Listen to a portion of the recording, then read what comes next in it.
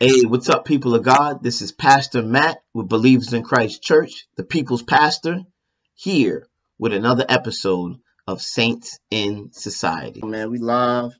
What's up, people of God?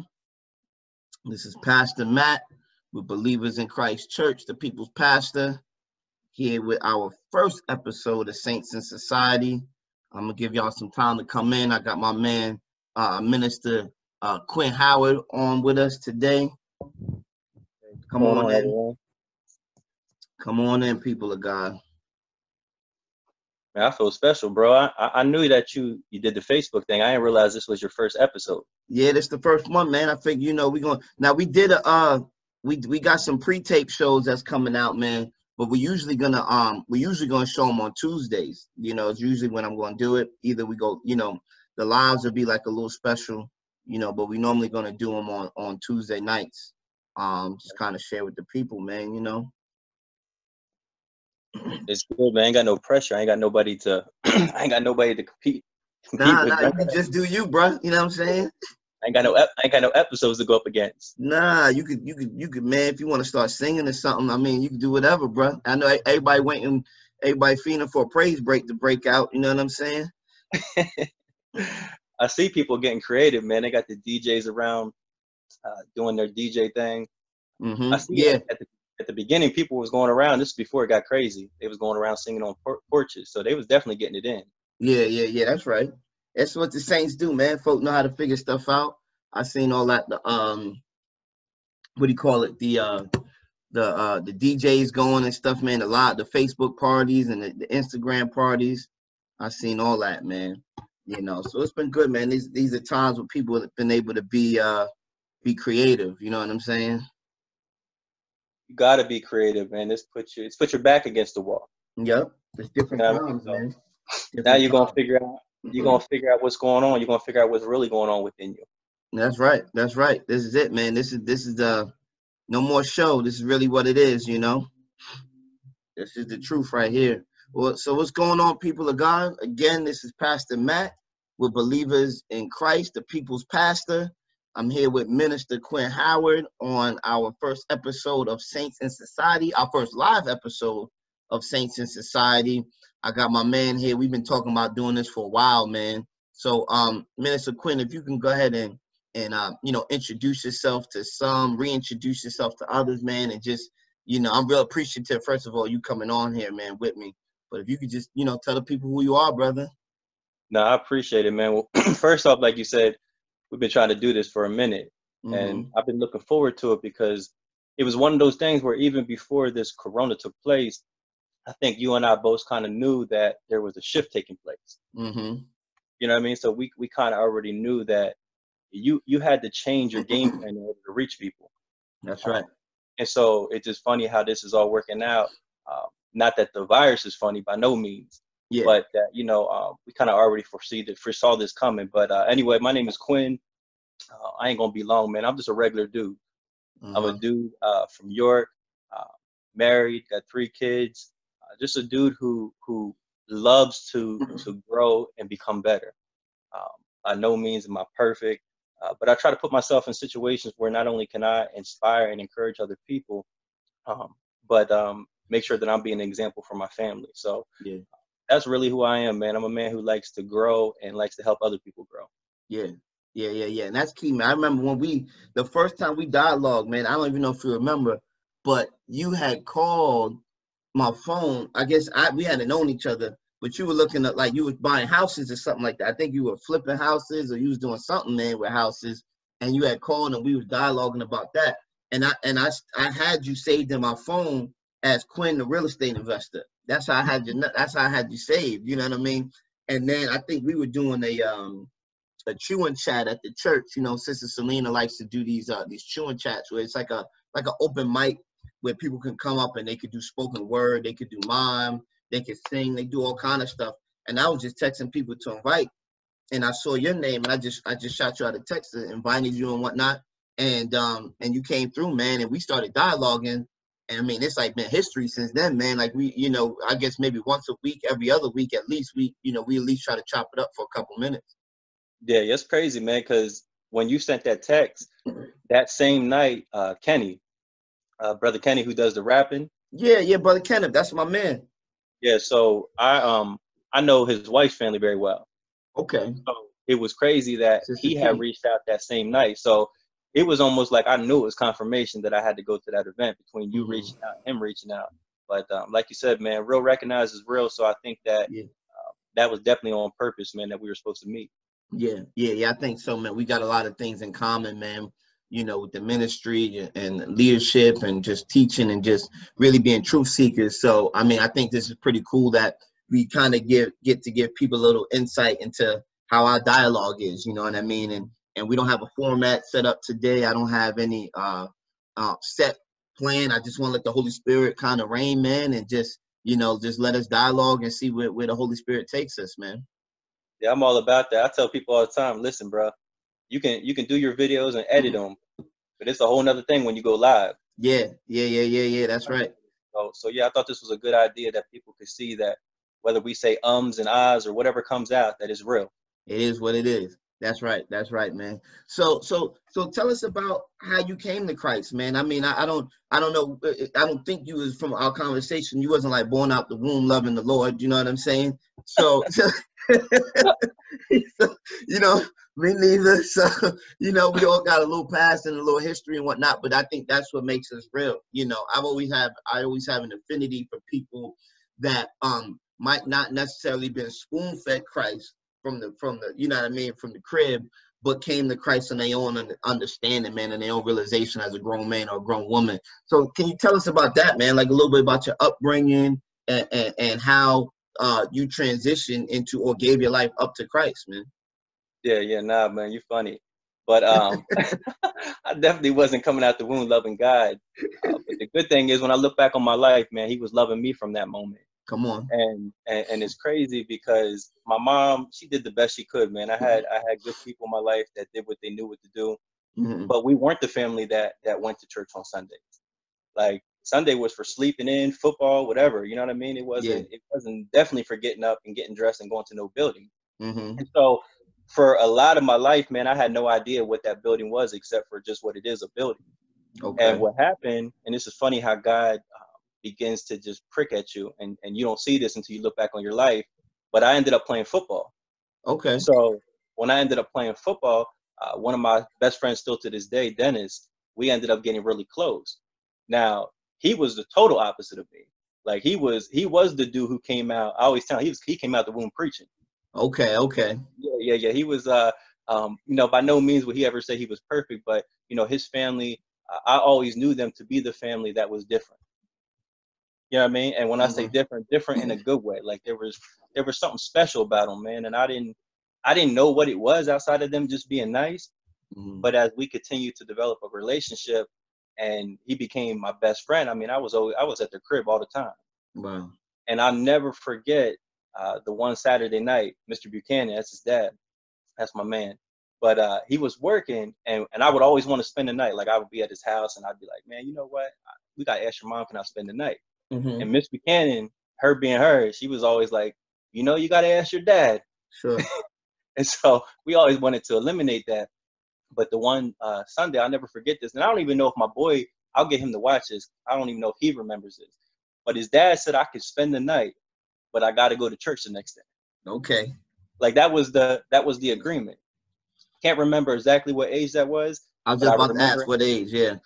I'm thinking that was somewhere between 9 and 12 years old, somewhere in that range. Okay.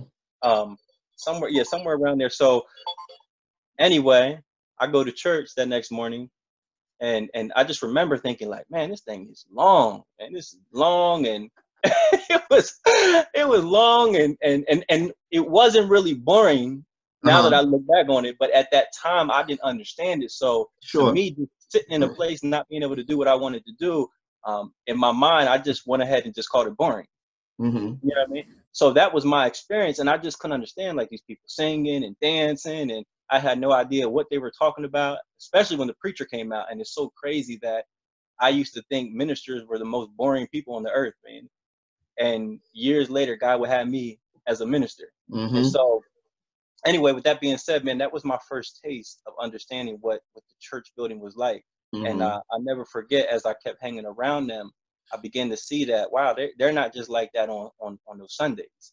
Yeah. You know what I'm saying? And so fast forward, I've always stayed in connection. Even when we got to high school, we kind of stopped hanging as much, but we always were family, man.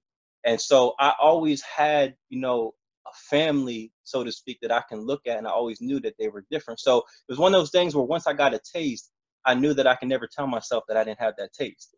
Mm. You know what I'm saying? Yeah. So what happens is life goes on.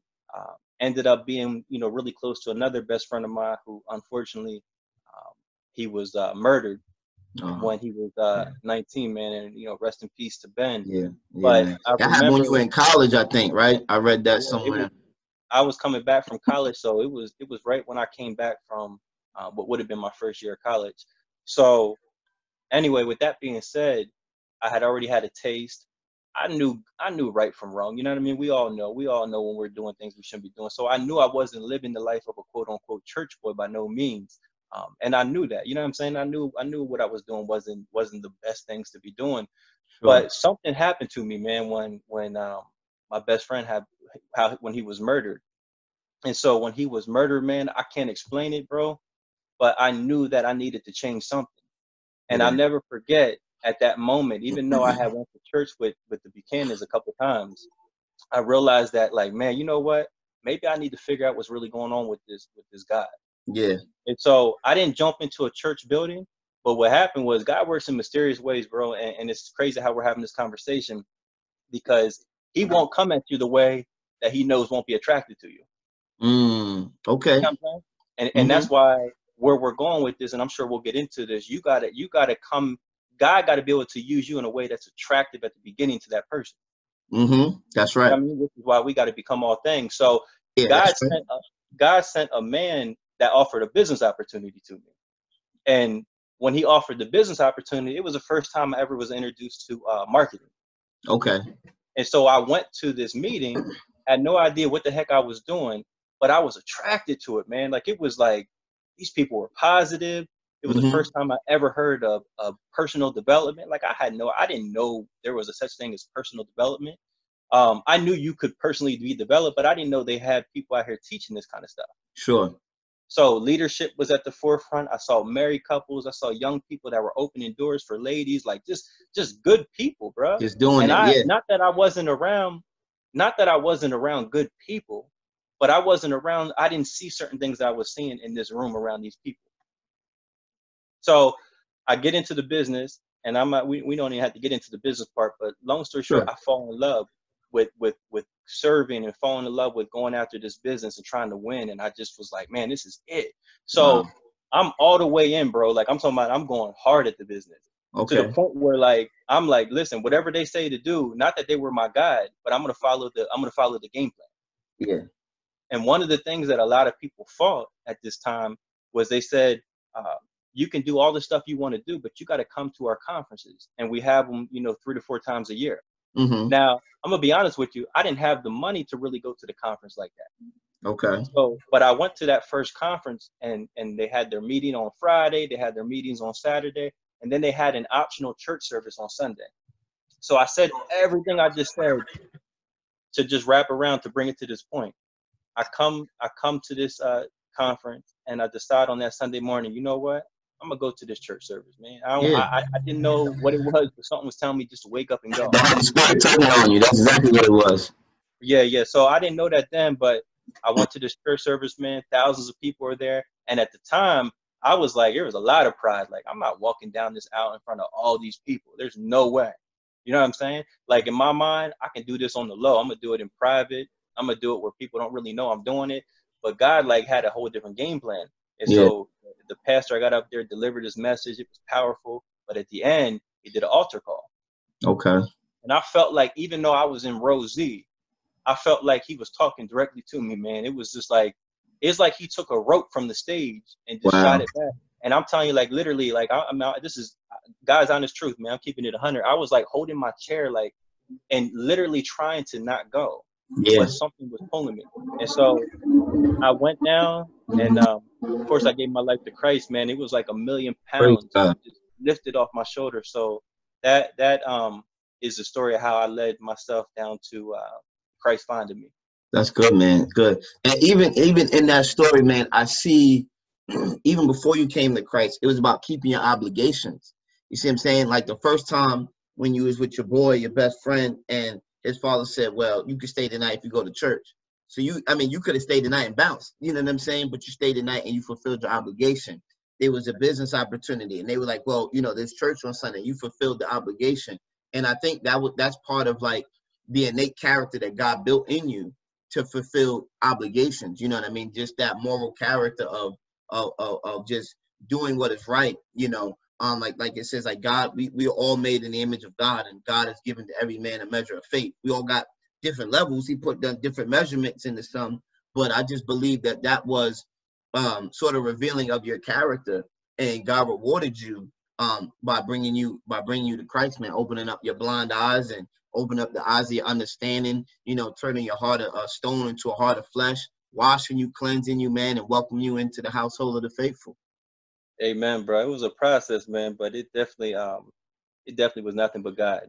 Yeah, amen, amen. Well, how have you seen Christ work in your life, man? Because I know a lot of times we hear the pastor will say, "Oh man, come to Christ and nothing never happen to you," or you'll never experience another bad day, or come to Christ and life will be a bed of roses and stuff like that, man. How has Christ worked in your life, in the life of Quinn, man? You know what I mean? You gave your life to the Lord.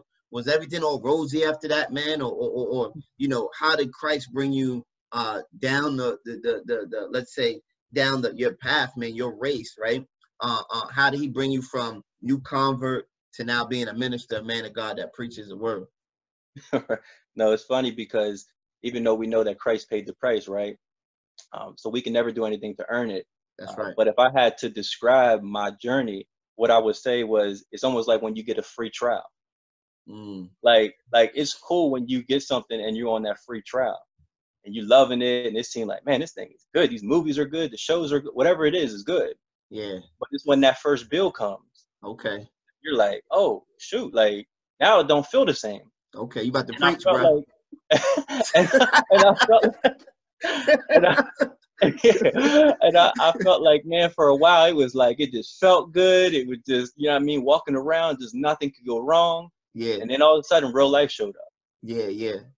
So to me, it was the opposite of what I think that most people probably think it's going to be like. Like, I think that's sometimes the lie that we got to replace with truth, is that if people think that, hey, when I get myself together, then I'll come, man. I'll come Exactly. Get right with you.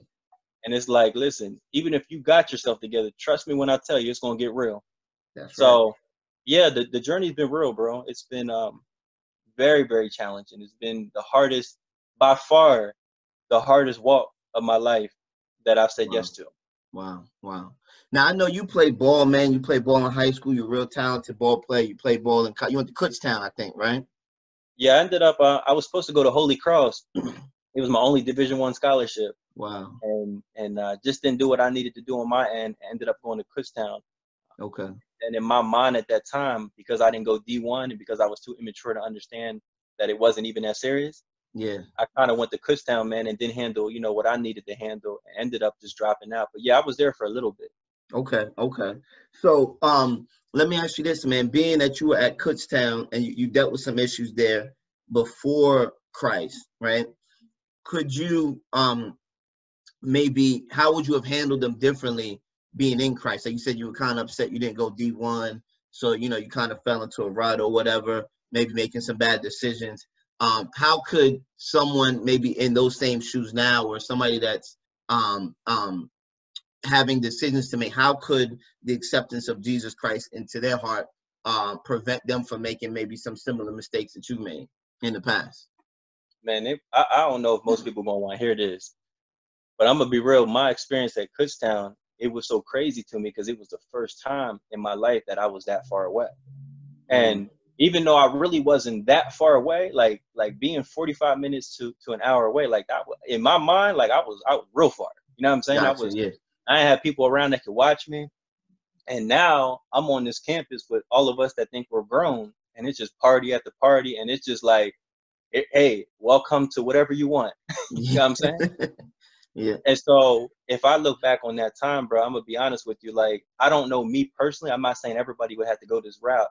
I probably, because along this journey, I understand generational curses now. I understand my struggle. Not everybody has the same struggle. You know what I'm saying? So you may not have a struggle where a campus like Kutztown could have really tempted you in different ways. But for me, just being how much of a, how much partying was going on, this and that, I may not have picked that school. I may have picked a school where I'd have been very particular on boundaries, man, and what was best to keep me out of being in a place that I was weak at. Okay. You know That's good, man. Look, so, yeah, dialogue on that, man. Boundaries. That's really good because, Paul says, you know what I mean? All things are lawful, but not all things are expedient, right? So that's what when you talk about boundaries, that's what that makes me think of. Can you kind of dialogue on that, man? Because a lot of times people say, "Oh, I'm saved by grace," and you know what I mean? God knows my heart. God will forgive me. You know what I mean? God knows how I really feel. Can you talk about that in reference to the boundaries that you were just kind of describing there? Yeah. So my thing is this: every school you go to, or that you have the opportunity to choose from, is always going to be sin available, right? So you're always going to. Paul said, evil was always present. Yeah. So you're always going to have it available to you. However, I believe you can put yourself in situations where you can say, where can I have it less available? You know what I mean? Good. Like, yeah. A lot of times, just being real, people will say, and I wasn't coming at Kutztown like there, it wasn't a shot at them. I'm just talking It's about any school. Yeah. So, but I don't know about you. Along my journey in conversations, like if you brought up on the flip side and you say, oh, they need to go to a Christian school, right away people are like, oh, they just as bad there. They do just as much there, right? Yeah. And I know stuff goes on there. So I never ever was one to think that, hey, if you go to this school, they just do everything right. Exactly. Right. I know that you'd be a fool to think that. But if I'm looking at my options, so to dialogue, what I'm saying is that if I said, okay, here's my struggle is going to be harder if I go to a school where it seems like they really don't talk about trying to stay away from it. Versus if I would go to this school where my struggle is still going to be present. Yeah. But at least I hear people and see more people trying to stay away from that struggle. Yeah. You know what I mean? I know exactly what you mean. Yep. Yeah. So like, and I don't say this, if somebody's out there struggling with drinking, please don't take this the wrong way. I'm just using this as an example. A person who struggles, they may have that thorn the rest of their life. That may be something that tries to get them the rest of their life, right? Yeah. They're going to do better by not hanging at wine and spirits versus hanging there.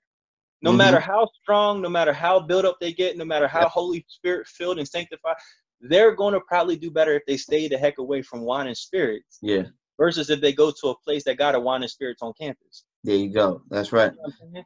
So that would be my thing, is that you got to be extreme. And I think that people play this game too much of this gray area. And when it comes down to your journey with Christ, I'm not saying that you should be so holier than ever that you're no earthly good. But I believe when it comes to your struggles, you got to be extreme. Like, there is no gray area. You can't, the Bible says don't play with temptation. That's right. He said, the guy that lukewarm, he spews out his mouth. You got hot or cold, one or the other. Yeah. So you got to, the thing about it is more people got to be real with their stuff. Like, you struggle with women, or you struggle with this or whatever. Don't put yourself in that situation. Like, you got to be extreme, because if you don't, you have a lot more years before Christ where you didn't even fight that battle. Yeah. So and I think, how I feel about it. Okay. What I was going to say, I think that has a lot to do with like accountability. You know what I'm saying? Like, a lot of times, people, they don't want to be accountable to anybody, right? Like, I know, like, I got friends that might be in leadership, right? And I definitely want to talk to you a little bit about leadership today as well, man. But I know friends that are in leadership that won't even submit to anybody else. You know what I mean? Like, they won't be accountable to anybody else. They won't have an accountability team, right? Like, I've always thought it's important, like, as a pastor, like right now, our church is not part of any particular organization, right? So what I've done is I've surrounded myself with certain pastors that I like to dialogue with, that are have been and have done things that I would like to see my ministry do. You know what I'm saying? So like I'm not gonna throw the names out, but I put myself around a couple different pastors that I like to rock with, I like to dialogue with. I can call, I can ask them something. They've been where I want to go. They've done some of the things that I want to do. And I think sometimes we get on these rogue instances where we want to be a Christian all by ourselves and we want to study all by ourselves. But you know, the Bible says, how could you understand unless it was a preacher? You know what I mean? So it's good to dialogue. It's good to study on our own. It's good to get revelation. But we also need accountability. I need to be able to call my brother and say, look, man, I'm struggling with women right now. You know what I'm saying? Or, yo, man, I'm struggling with drinking too much. I'm struggling with ill thoughts or jealousy, whatever it is, and be able to dialogue with somebody without feeling that I'm gonna be looked at crazy, without feeling that the church folk all of a sudden I'm gonna lose my title or I'm gonna lose my favorite seat in the church. You know what I'm saying? Right. So I think accountability is important, where we can just be brothers and sisters in Christ and not have to worry about the show of church. You know what I mean? Can you dialogue on that for a little bit? Yeah, no, I think it's important, man. I think it goes back to the beginning of time. I was sharing this last night. I had a couple people, we were doing a little Bible study together. Nice. Nothing major, man, but it was powerful with a few people. That's and good, so bro. That's all as it we takes. were talking, we went back to, I went to Genesis, and we started talking about how when Adam went away, God said, "Where are you?" And he already knew where he was, right? So he just wanted him back. It was just accountability. Like, hey, come back. You know what I'm saying? We gotta be together. Like you're separated from it right now. So all the way from the beginning of time, it was never that God wasn't willing to forgive you, or God didn't love you, or God, wanted to just throw everything in your face. He just knew that, listen, don't run. Like if you're struggling, you're going through, so don't run from me. Like I already know where you are. Come back to me, bro. Like come back. Let's get back into relationship. Let me hold you accountable. Let me put that conviction back in you. That's right. And so we see all the way from the beginning, all the way to now, bro. It's in 2020. Like even myself, when I see that I haven't called people as much as I need to, I start to realize that, man, this battle is getting harder and harder. You know what I'm saying? And then I see my life when I'm in great communication, when I'm on my game, when I'm talking to my brothers in Christ on a regular basis. So definitely, man, when it comes down to what we talked about a couple of minutes ago, whether you're at college or whether you just working a job and got a family, has nothing to do with you being a pastor or having any title. That's right. The bottom line is, like, listen, we all have fallen short of the glory of God. Come on. So you may not have a sin that, that people know about. You may not have a struggle that people know about, but you're struggling with something. That's right. You know what I mean? And so whatever it is that you struggle, like, you need somebody. We all need somebody, bro. We're definitely better together. So like, I'm huge on accountability, man. Like, and not only just being accountable, like being real, like you said. Like you gotta have some people, and I know you can't share it with everybody. You know what I'm saying? Because we know that you gotta be careful. You gotta be wise. Yeah, because we see that even Christ, you know what I mean? He had his 3 that he was closer with. So I heard somebody say the other day, I was bugging, man. It was crazy. He said, you got to be careful with who you take. He said, because if Christ would have took Timothy into the garden with him, he said, you don't even know, he might have ran out the garden and been like, yo, bro, they got Jesus in here sweating blood. And you know what I'm saying? He might have went and told, because not everybody can handle everything. That's right. That's right. But being that everybody can't handle everything, you need to find somebody, because God always provides somebody that can handle everything. That's right. And so that you can get whatever you got going on out, man, so it's exposed and it's brought to the light so it can die. Yeah, that's right. That's right. We got a question here, man. I'm looking on the live feed. We got a question for you, man. And it's something that I've admired about you a lot. It's just how you posture yourself and how you always seem like even keel. You know what I'm saying? So brother Daniel said to ask if you can kind of speak about that, man. How do you posture yourself? And we can kind of go from there and talk about leadership, because I think posturing is part of leadership, right? And so if you can dialogue about posturing yourself, and then also dialogue a little bit about leadership, because I know you've done some leadership training, and you train other leaders, and it's crazy because it's actually really good timing, because I had preached about influence yesterday, and one of the points I made about influence was that when you're a person of influence, other people of influence will submit to your influence. You see what I'm saying? So can you dialogue about that a little bit, your posturing, and then go into a little bit about like leadership skills and sort of like your platform with that? Yeah, no. Well, first of all, I want to give a shout out to Brother Daniel. Yeah, it's my man. Daniel Lawrence? Yeah. That's my boy. Yeah. Nah, he's a good dude, man. He's a beast on that piano too. Yeah, he is. Yeah, he is. A beast. But nah, so anyway, it's crazy that you say this because posture to me, man, just how I handle myself, I don't even know how to put my finger on it to really. I'm glad he actually said this because I'm gonna have to take time to really think about how I'm gonna explain this the next time it gets asked. But when I think about it, it's crazy because I have people come up to me often, and I never really paid attention to it, but they would always say, whether it was at work or speaking or whatever, they're always like, listen, bro, like, you just feel like you just be chill. Like, yeah. You just be chill. Like, and people saw me in situations where we had to break up crazy fights at my job, and they saw me speaking in front of thousands of people. And I don't say that to toot my own horn, but a lot of times people just see this consistent chill. Mm-hmm. And it's not a cockiness or anything like that. I think what happened is along the way, man, I think I got so let down by getting high so many times, by letting myself get too high in certain places.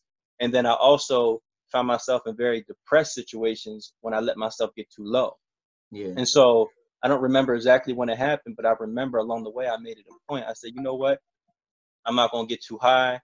And I'm not gonna get too low. Like I'm gonna stay right in the middle. Like I'm gonna enjoy it. I'm gonna appreciate it. I'm gonna walk in joy and have fun and joke and all that kind of stuff and do my thing. But I'm never gonna let myself get out of place, because I feel like if you get too far left or get too far right, man, you can find yourself in some bad places. Yeah. You never want to get too high with the highs or too low with the lows, man. You just always want to stay even keel, and that's just that's a revelation of somebody's character. You know what I'm saying? Like just what you're talking about, man. You know. So how does that equate to leadership, man? Being a leader. I know you've done some leadership trainings. You got your Quinspiration. Can you talk about that, man? Let's dialogue on that, because I've always been into leadership. I'm a big avid reader. I like John Maxwell and all that.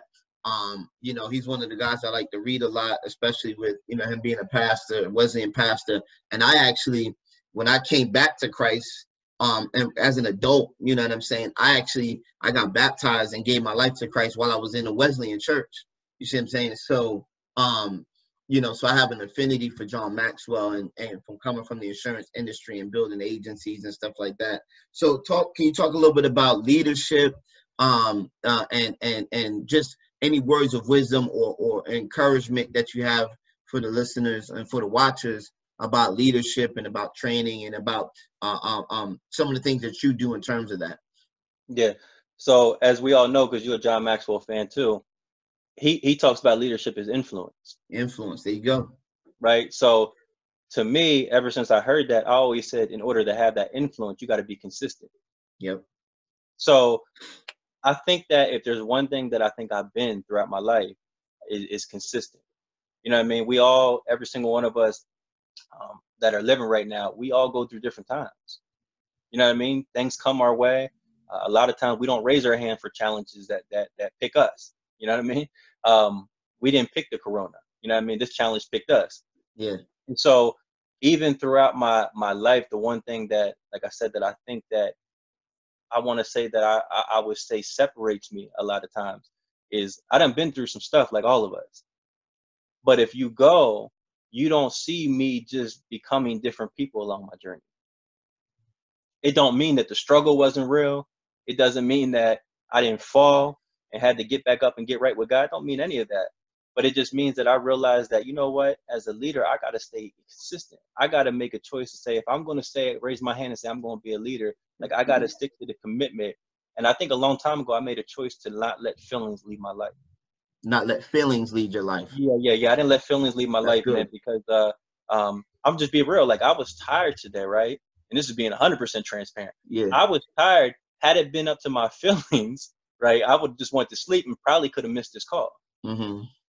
But it wasn't about my feelings. It was about, listen, I made a commitment to my brother. Mm-hmm. And I know there's some people that, even if there's one out there that's going to listen, there's somebody that needs something that we're going to say tonight. Amen. So I think a lot of times where people find themselves not having influence or not feeling like they have anybody to lead, it's not that people don't want to follow them, or it's not that they don't have people in their life that they can lead. It's just that they're not consistent. Mm-hmm. You know what I mean? So that would be my encouragement, is to check your consistency. Go down your Facebook feed. Think about your life. You know what I mean? Look at your phone. I mean, look who you talk to. Yeah, you know what I'm saying? Like, look who you talk to. Look at, like, are you consistent? And if you're not, would you follow you? Yeah. One of the things I used to do when I used to hire people, man, when I had my agency before I kind of moved out here, we the first thing I would do is, once we got a resume, is I would go right to their Facebook, man, and try to look and see what was going on in their Facebook. And people don't understand the importance of social media, and I'm hoping they're starting to learn it now. But the things you put out there, they out there forever. You know what I'm saying? You might be able to erase it, delete it, but it's there. And like, even my brother's a football coach at a school in Pittsburgh that's in the PSAC. One of the things they do, they always check people's social media before they offer kids scholarships, man. So it's important to make sure that we are high level people of character. And that's what you're talking about with influence there, and character, and being even keel, and not getting too high and not getting too low. These are all synonymous terms with just having good character, man.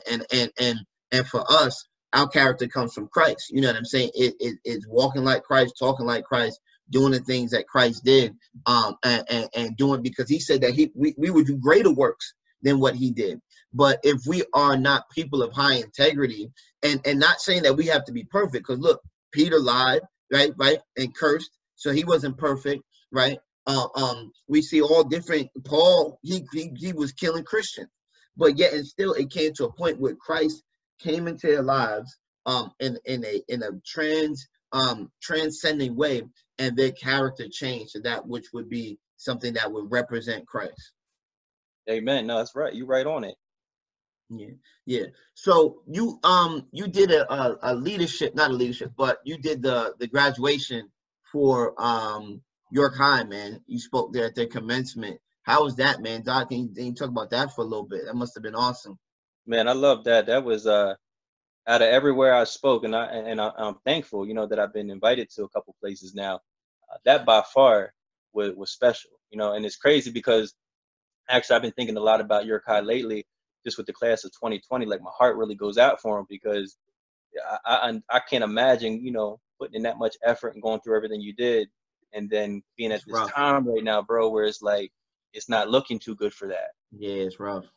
Yeah, I mean, and being that I was a part of it the way I was, like, I know how special it really is. So, like, I'm praying, man, that something, first of all, before I even talk on it, that something happens, that they're able to get celebrated. So, with that being said, yeah, bro, it was the best. It was by far the best memory in terms of speaking that I had. And it was so crazy because I don't want to get into it, but I was in the city my whole life, went all the way through city schools, went up to York High all the way until the end of my 11th grade year. And then I ended up going to West York.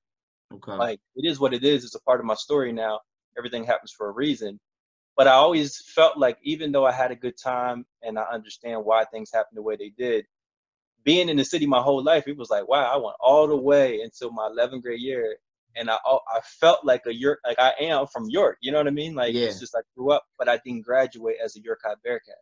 And so I always kind of felt like that was missing from me. And it was just so crazy how years and years later, man, that God would turn it around, that he would have me go back, because I always wanted to see what it was like to be on that stage, walking across with York High. And not only would he have me on the stage, he would have me speak and be able to encourage the class. So it was awesome. It was crazy, bro. Like, it was dope. Awesome, man.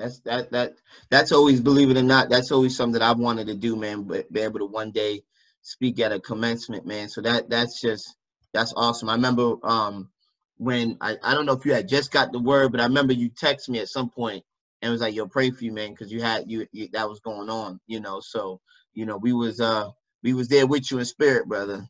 Nah, and I felt that, man. That was a blessing. Yeah, man. I was looking on your website, qhoward.com, right?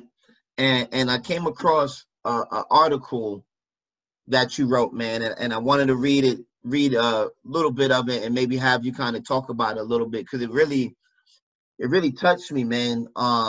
You know, to my core when I read it, and I can almost feel like I can almost feel like the release of like pain, but then also like a joy that came with it, like it's settling in. And I want to read it to you if you're okay with that. I'm good, bro. This is live. Yeah, we live. Yeah, exactly. I know you would be good. You know, that's like my journalism question. You know what I'm saying? Trying to So it was I Am Who I Am. You wrote it on September 30th for 2019. It says, today was the first time in a while that I was asked the what are you question. When I got back in my car, I went down memory lane for a minute. It was a reminder of how far I have come as a man with knowing my identity. For many years of my life as a biracial man, I was trapped behind the mindset of I'm not white enough to be white, but not black enough to be black. I used to look in the mirror at what I thought was a confused look. I was confused on why God would make me look the way I did. So I fell into the trap of living as a confused person. I tried many different things to fit in, only to still feel left out. The question I asked myself often was, where do I fit in? My whole life changed the day I figured out we're not supposed to fit in. We're supposed to be us. There is only one me, just like there is only one you. Can you dialogue on that, man? That's powerful, brother. Man, that's deep, man. This is that's deep. This is one of them subjects, bro, where it's touching to me, because it's been a journey, and I'd be a liar if I'd be sitting here talking to you saying that I'm 100% free and that I don't struggle at all anymore with it. Yeah. It goes back to what I said earlier. Like, you can be delivered from drinking, right? Mm-hmm. And again, I don't want people to feel like I'm coming at them, but you can be delivered from it. But it don't mean that those thoughts ain't gonna still pop up. Mm-hmm. You know what I mean? It's gonna be a war. Like, you're gonna wrestle. You're gonna wrestle with it. So I don't know if you do remember at the beginning when I kept playing around with you about the lighting. Yeah. Like, that was a moment. See, it's still little moments where a thought will pop up, and it'll be, wow. And I gotta catch it. Yeah. And I say, wow. Okay, where is that coming from? So we, even though we were joking, there was what's the root? That was coming from somewhere. Yeah. You know what I'm saying?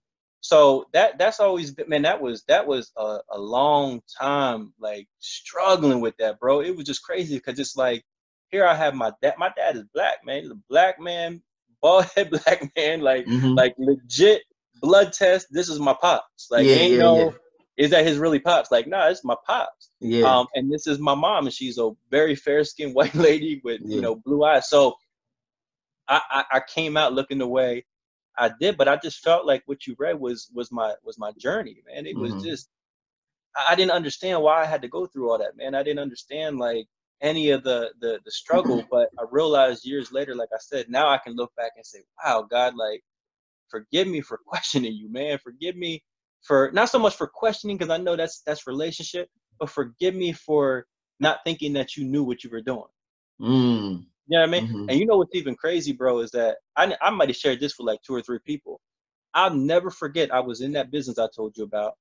We were going to another conference. Now, this wasn't a conference when I gave my life. We just going back to another conference because it was happening every couple months. So I'm riding down with this one couple, and it was crazy because we started talking about prayer. Now, again, I'm still at the beginning of my journey, so I'm still like, man, I don't really pray all the time yet. You know what I mean? Yeah. But they were like prayer warriors. They were so much prayer warriors, bro. Like, that was the first time that I, in my life, like, physically was with people that I believed in prayer like no other. And so I remember, like, in this conversation, they were like, hey, do you want kids someday? I was like, yeah. They were like, how many? I'm like, I really don't know how many kids I want. Like, I definitely want a son, though. Like, I remember saying that. And they were like, okay, like, how would he look? And I'm like, what? Like, how would he look? They were like, yeah, I want you to describe, like, what would you want your son to look like? Like, what does your son look like that you want? And bro, I'll be honest with you, it felt weird when they were saying it to me. But I knew that they weren't weird. So I was like, it feels weird, but they're not weird. So let me just rock with it. Yeah. And so, long story short, I started describing the son that looked exactly like me, bro. Like, it was just like, they got me to a place where I was like seeing this little me. I'm like, man, he would be the same skin complexion. He would have the same color eyes. Like, and I'm just like describing him to the T. Yeah. Bro, this is like, I'm talking about, this is like 7 years before my first son came. Wow. When my first son came, bro, I'm in the hospital. Of course, you know, you're going through all the emotion. Like, I'm scared to death. Like, I really don't want to look at him coming out. Like, I'm like, man, this is crazy. This experience was so crazy. Yeah. But when I seen him, you know, I was like, wow, I really got a son. So I wasn't thinking about anything at that moment except for just living in that moment. Yeah. But as I came down from everything that I was going through in my mind, and I began to think about, wow, there's literally a dude here now that is mine. A little like, you. Yeah. A little me. So, bro, as time started to go on and his features started to come in, and he started, you know, developing into what he looks like now, it's like God brought that back to me. And I remember God, because God speaks to me a lot, downloading stuff to me. Yeah, I mean, my wife gets a lot of like dreams. I don't get a lot of dreams, but I get a lot of downloads. Okay. So I remember being in prayer and God speaking to me right on the spot and downloading it into my spirit, and he brought back that conversation.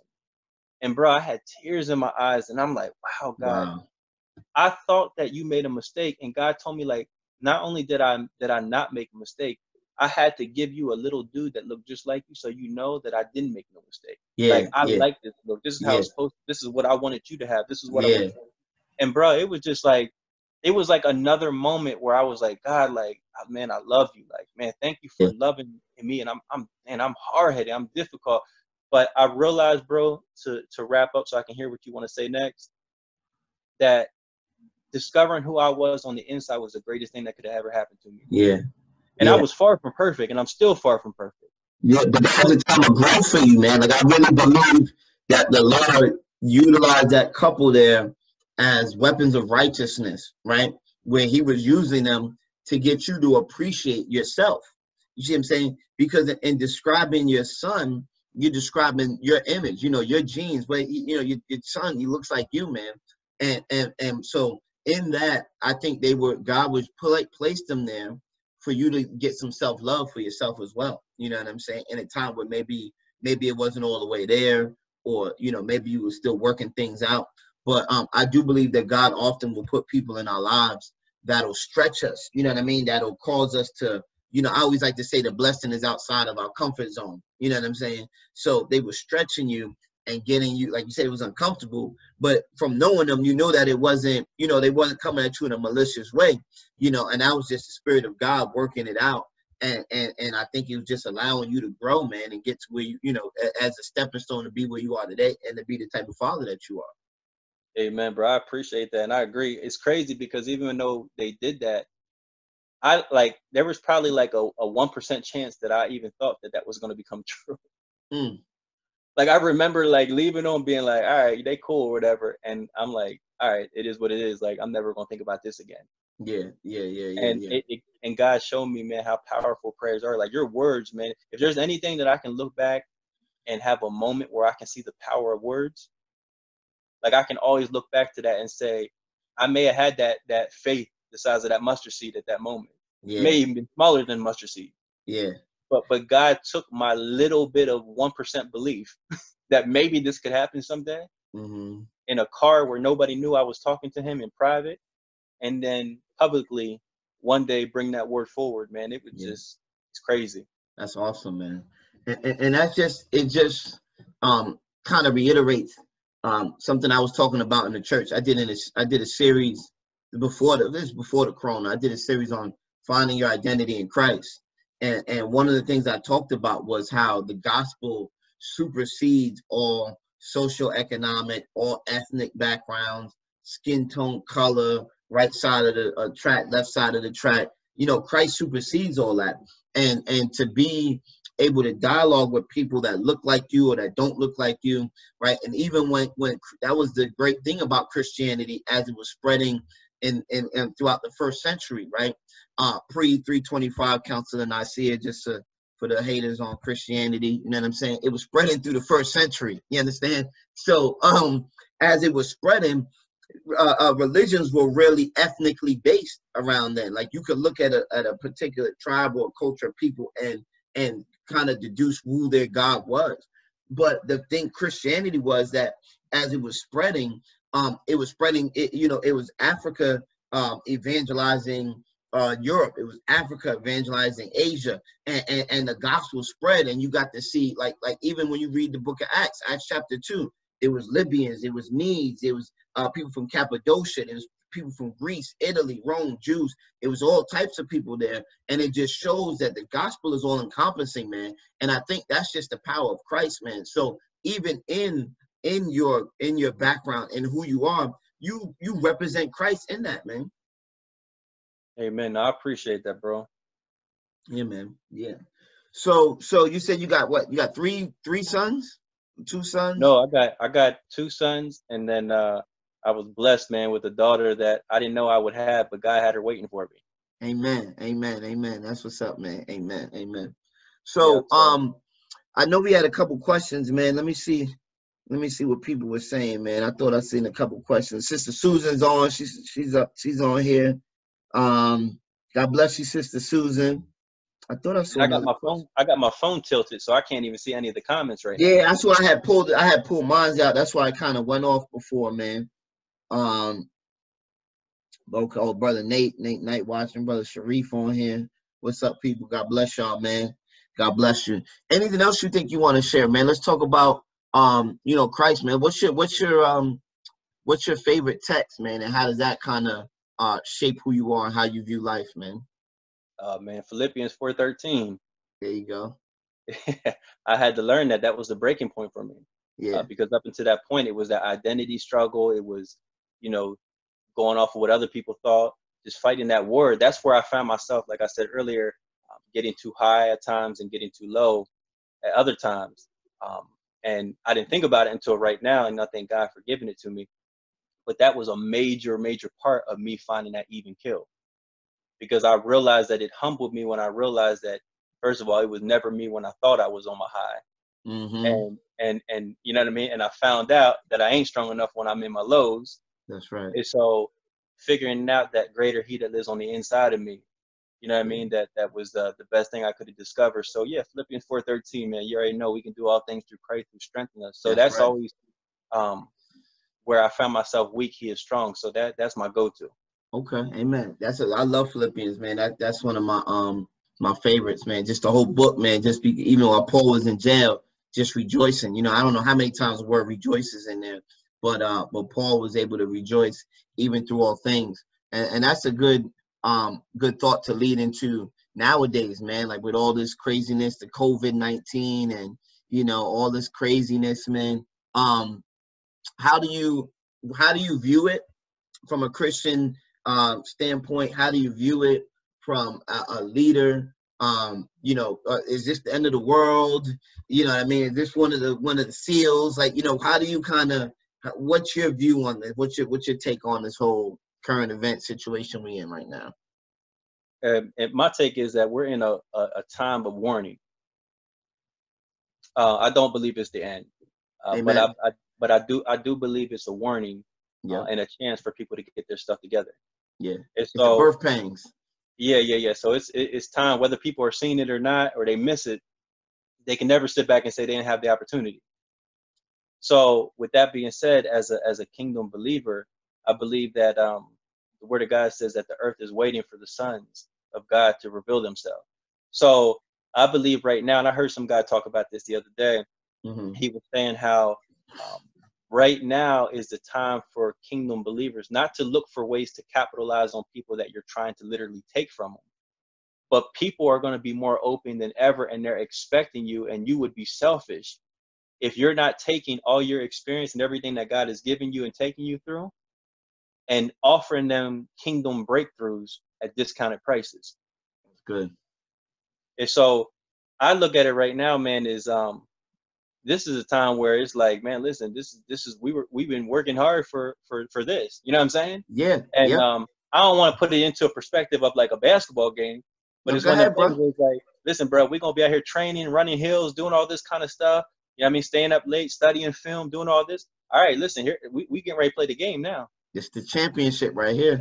Yeah, this is the game. So it's like, are you gonna go out and bring your game? And so I believe that it's it's a time to see who's really living this thing and who was faking it. Yeah. Who really was only looking to be a performer on Sundays versus who really wanted to live this thing through the week and get creative and figure out that it was never about a building. There you go. That's right. It's never been about a building, man. And even that you say that, like, I think we dialogued a little bit about, like, now's the time you're going to be able to see who the real leaders are in the gospel, man. Because, you know, man, that's one of the things that turned me off about church and turns me off now about it, which I try to counteract with our presentation, the believers in Christ from our church, our presentation of the gospel. And not that the gospel changes, we could just, you know, I'm very conservative on the word, but I'm very progressive in the presentation. And, you know, you ain't got no organist. You know, the preacher ain't got no organist right now. They don't got no touch your neighbor 3 times. They ain't got none of that, right? They ain't got no, you know what I mean? The hooping don't sound as clear. You know what I mean? So it's like now it's your Bible and your camera. And can you teach the word of God? Can you rightly divide the word of truth? So that people will be compelled to want the Holy Spirit, or people will be compelled to give their lives to Christ. It's not about the show. It's not about the hoop. It's not about the organ behind you. All that's cool, right? You know, in Christendom. But now it's you, the word, and the people of God. And can you, like when I think about Peter, when Peter gave the first Christian sermon in Acts chapter 2, it said 3,000 people got saved. Peter ain't had no organ. Peter ain't had no band. Peter ain't had no praise and worship leader. Peter ain't had none of that. Peter had him. He didn't even have a Bible. You know what I'm saying? He had the scriptures memorized, and he had that. And 3,000 people gave their lives to Christ. And this is a time, I believe, when we have to rightly divide the word of truth, where we have to come up with on time, like you said, download. I love that word, where the Holy Spirit has to download on time words, messages. Man, we can't eat off yesterday's manna. We need on time bread, today's word, to empower the people. And not only just the believer, but the non-believer, because non-believers are plugging in now, because they could, you know, we're so inundated with services that the non-believers are going to come in and look and see what you have, what does your God say? And when some folk are used to just reciting the scripture and getting aroused out of people because the people know the scripture, we are ministering to people in some cases that don't know nothing about the word. They don't read Matthew, Mark, Luke, and John. They read in us what we giving them, and how is that going to affect their lives, especially in a time period like now. But we have the source of where to direct them to. So I mean, I don't know. I know I kind of talk a lot sometimes, man. What are your thoughts? Nah, you're good, bro. You're good. But now what you're saying is right. It's crazy because, like, as you were talking, I was thinking about, like, when we would go to basketball tournaments, you always had a chance, you know what I mean, to see the other teams. And I remember at a lot of tournaments, like, seeing different teams where they out there kind of like showing off a little bit. You see a certain dude that's out there like getting buckets against a certain team, and you can tell like he's like feeling himself. And I remember in my mind saying, like, bruh, listen, when we play, that's all getting shut down. Like, as soon as you play against somebody that can really hoop, it's gonna be a wrap, bro. It's gonna come a time. It's gonna come a time where you're gonna have to really hoop against people that can hoop, and all that extra stuff you was doing, we're gonna see if that was for real. Yeah. And so I'm saying that because the book of Ecclesiastes says there's a time for everything. Come on. You know what I mean? There was a time to play around and get people to buildings and do whatever you wanted to do and manipulate and play the game and you know what I mean, and not really live it. Yeah. And now we're in a season where you ain't got all that like you just described. That's right. So now it's like you got to leave that pulpit. Now you got to come into the marketplace, and now you're starting to see like, oh, I don't really got a lot of influence that I thought I had it in this pulpit as I do in this. Now I got to be real, because these people ain't used to just believing everything I said. The organ do a lot, bro. Yeah, they do a lot. So like, yeah, bro, it's a time and a place, and I believe that, like I said, I'm not perfect, you're not perfect. We all struggle. We all fall short. But I believe people are not looking for perfection. People are looking for reality, for truth.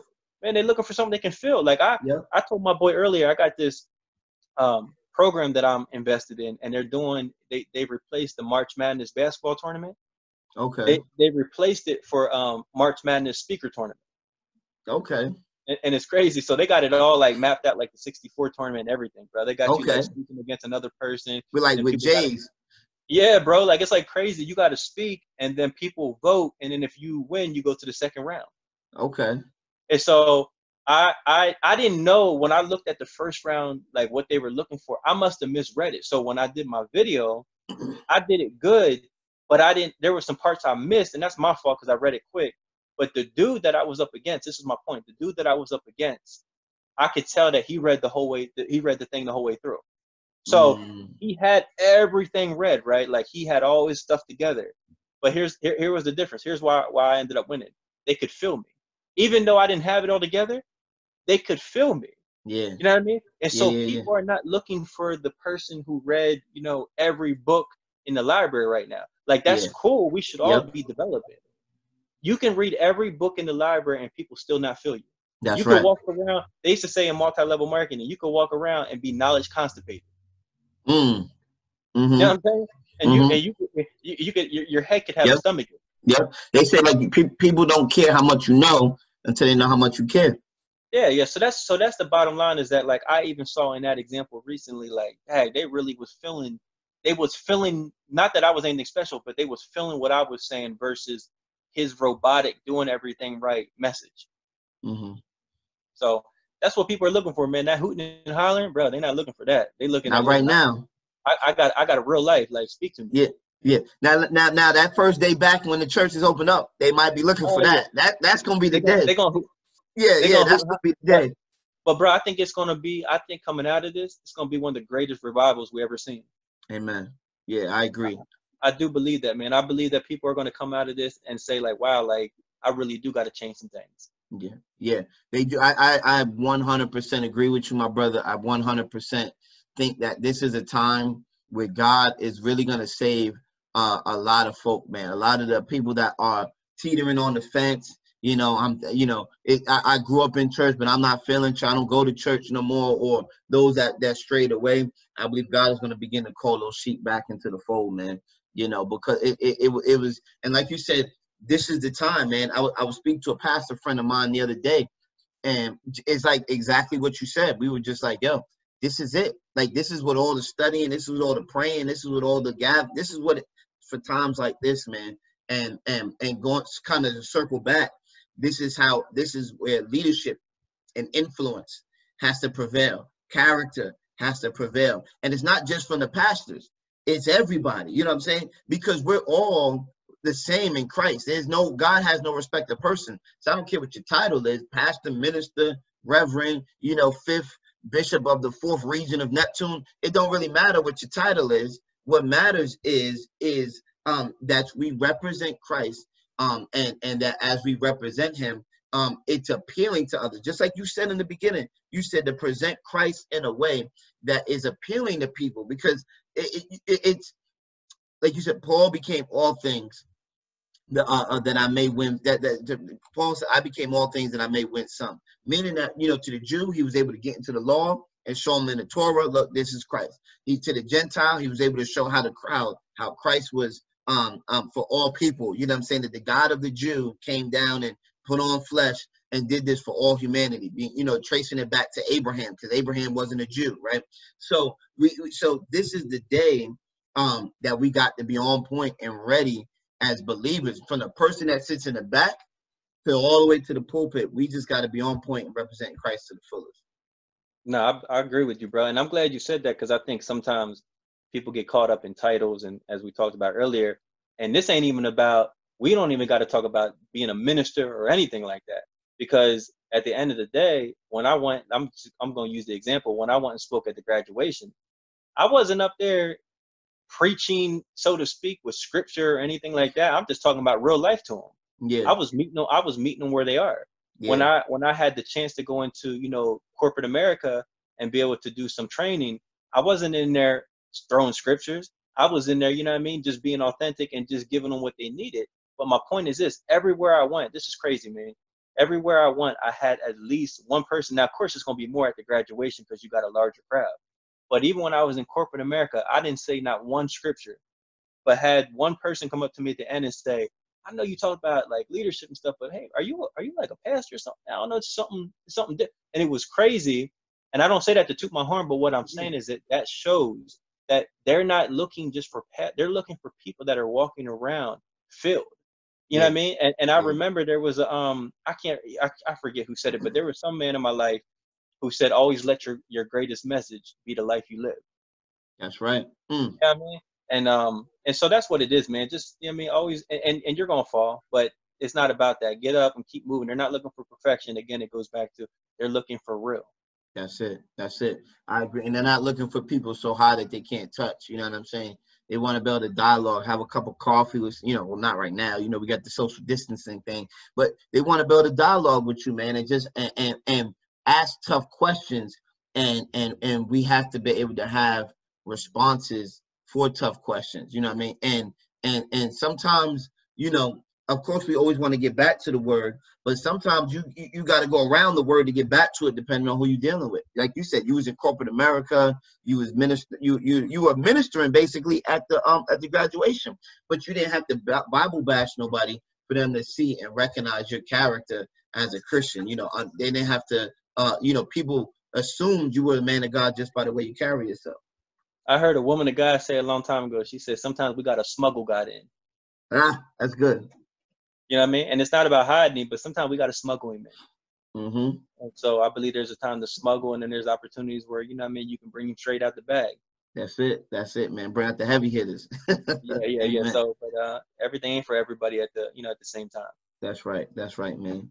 Well, I really appreciate you, bro. You have no idea, man. I thank you, man, for rocking out with me, man. I think we've been a little over an hour, man. I know you got things to do with the family and whatnot. Is there any kind of final thoughts you want to share with the people, man? Maybe a short kind of some uplifting for the people, in these last few minutes, man. Anything you want to share, brother? Yeah, I said this the other day. I feel like saying it again is going to encourage some people that may not have heard it. But I was out and I had to go get something for our son, our baby. So I'm driving back. This dude is like behind me.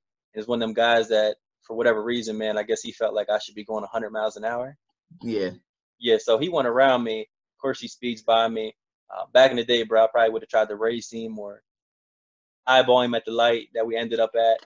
But like I said in this video I made, I was just laughing, man. Like, that stuff is funny to me now. Mm-hmm. But anyway, he had a sticker on his car. He had a NASCAR sticker.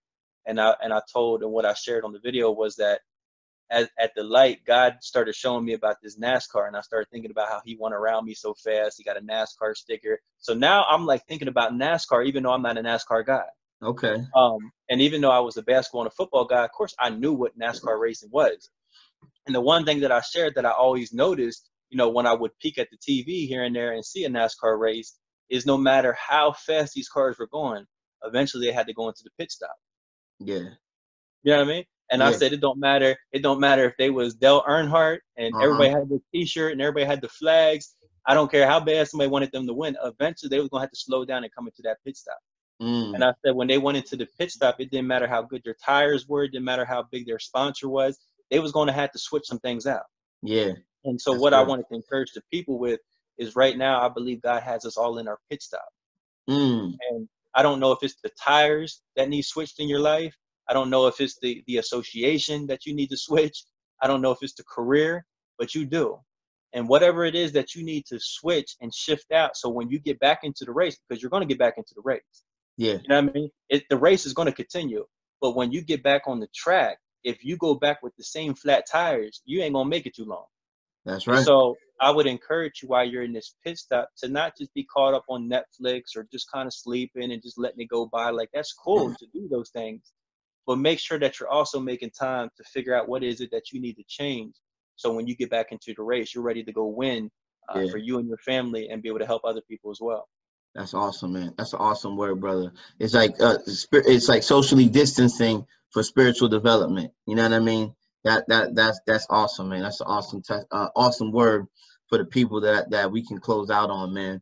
So again, brother, man, we want to do this again, man. I appreciate you, man. Yeah, I appreciate you too, man. It was good. Yeah, definitely, man. So, to the people listening, those are gonna watch later on YouTube and all that. I'm Pastor Matt. We're Believers in Christ Church, the people's pastor. This is Saints in Society, where we just like to dialogue with different saints in the community, and just see how the Lord has helped move them in their lives. So, you can check us out on our Facebook page, Believers in Christ Church.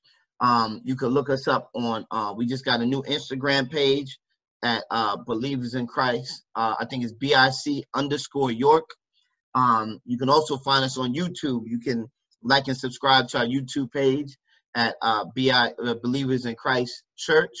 You can also go to our website. We have a new website, Believers in Christ. It's BICYork.org.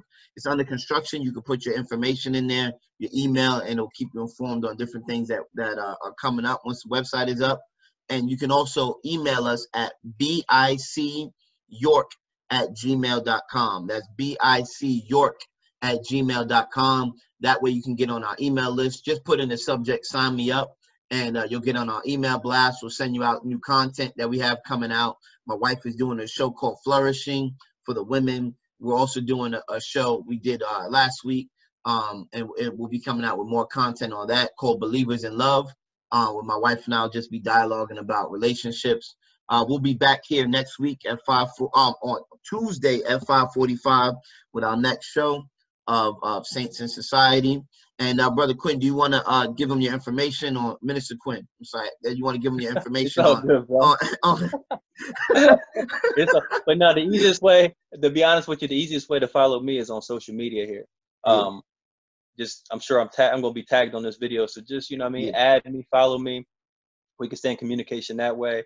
If you want to email me, if there's something that, you know, maybe I shared that maybe you want deeper insight on, or, you know, you want dialogue more about, you can email me. That's going to be at Quinn, QUINN @QHoward.com. Again, that's Quinn, QUINN @QHoward.com. But other than that, man, let's just keep winning and make sure, again, that we come out of this better and ready to get back in the race. Awesome, man. Awesome, man. I really can't thank you enough. Remember, people, the Bible tells us that a good man leaves an inheritance for his children's children. I pray the Lord bless thee and keep thee in Jesus' name. Go and be a blessing in Jesus' name. Thanks, brother. I appreciate you, man. God bless you, man. All right, bro.